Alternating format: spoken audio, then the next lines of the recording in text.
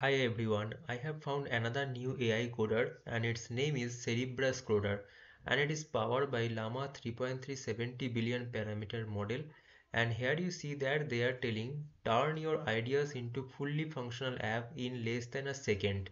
Okay, so I will show you that, and but before that, if you are new to this channel, please make sure to subscribe this channel. And here you see that I have published many models. Like yesterday I published on this 5.4 Microsoft based open source LLM model plus AI coder, and today this Sora and VO2 comparison between this OpenAI and Google. Okay, so let's now come back to this video. Here you see that there is a prompt option. Okay, and if I click on this any of the to do app, okay, so here you see that within a second it has given the interface for this to do app, right?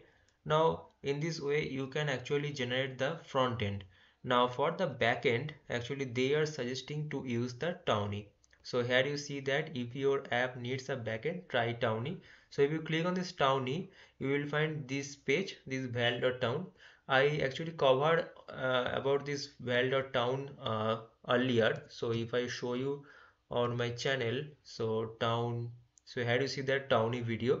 So if you have not watched this video, please watch this. You will understand that how you can actually build your app using this front end plus backend in this Townie. Okay, and otherwise if you need this only front end, then you can go for this Cerebras coder. It is enough for you, and obviously it is free because it is using this Llama 3.3 70 billion model, and Llama 3.3 is a free model.